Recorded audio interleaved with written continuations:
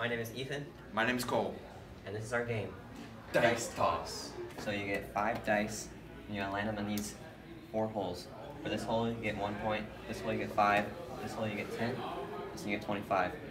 But depending whenever you roll with the dice, you'll get a multiplier to whatever point you get in the hole. So if you roll like a 5 in the 5 hole, you get 25 points. Every 50 points, the player gets 1 piece of candy. So the materials we used were cardboard, paper, dice, and tape, and that's it. The rules for our game are that a player can only throw 5 dice per ticket. The player must stand arm's length from the board. The dice must not be moved before points are calculated. If the dice lands on the board, it's 0 points, and if it bounces out of a hole, that's also 0 points.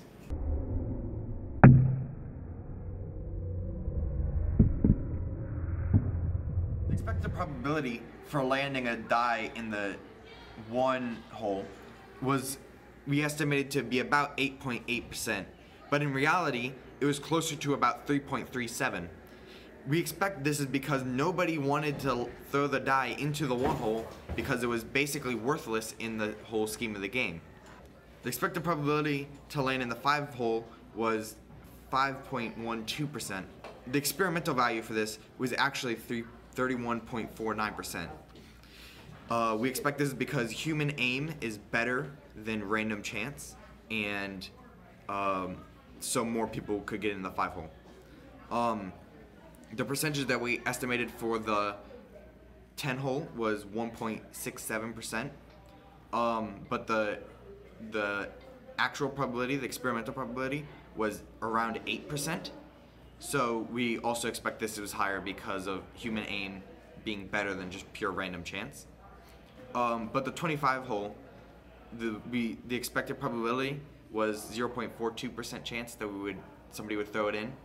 And the actual probability was 0.4%, and we expect these were so close because the likelihood of getting in was basically just came down to random chance. The probability that we calculated for rolling any die, 1 to 6, we calculated to be about a 1 in 6 chance because there's 6 possibilities and you can only get 1.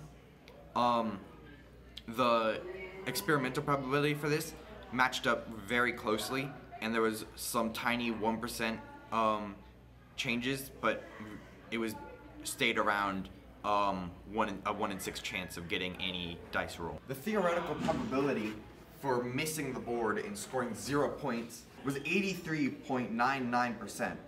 But when people actually played the game, the experimental probability of this was 56.83%. We expect this is the same reason that the 5 and the 10 holes differed from their estimated values, because human aim is better than random chance.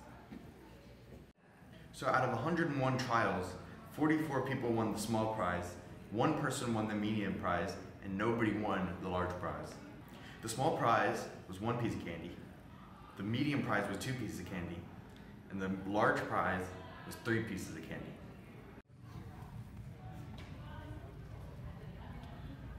Out of 101 games played, the revenue that we earned was $101. The amount that we spent on candy was $2.30. The amount that we spent on duct tape was $3.50.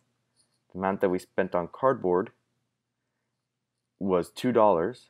The amount that we spent on paper was $5.